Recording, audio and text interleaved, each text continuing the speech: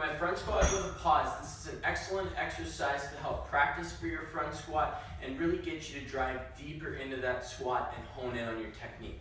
So you want to start with the bar just below your collarbone. From there, I'm going to bring my arms out, make sure my neck is centered into the bar. I'm going to step off, and then from here I do my regular front squat, driving down, but this time I hold. 1, 2, 3, drive up for a big squeeze. Come down, hold. 1, 2, 3, and drive up for a big squeeze. When I'm done, I place the bar back. So this is an excellent assistance exercise to really help you build that strength and get you deeper in the bottom portion of your squat.